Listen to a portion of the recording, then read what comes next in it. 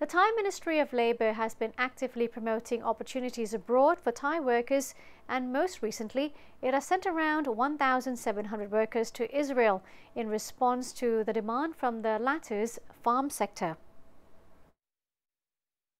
Labour Minister Suchart Chomklin disclosed that his ministry has a quota of 6,500 Thais to work in the farm sector in Israel in 2023. From January 10th to March 20th, a total of 1,513 workers have already been sent to Israel, and most recently, 225 additional workers were sent over. The workers will receive a minimum salary before taxes of 5,300 shekels, or approximately 50,000 baht. A worker who completes a maximum contract length of 5 years and 3 months would make about 3 million baht.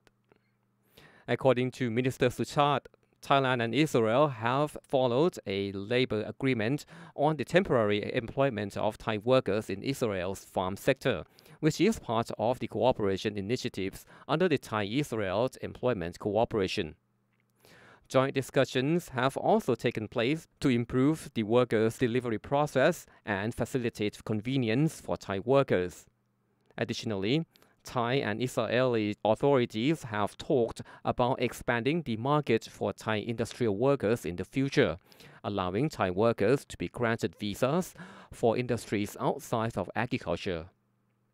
The Labour Minister also mentioned that Israeli employers required many welders, presenting an opportunity for Thai welders whose skills are recognized overseas. For those interested in working abroad, they can check the position openings at the doe.go.th/overseas website.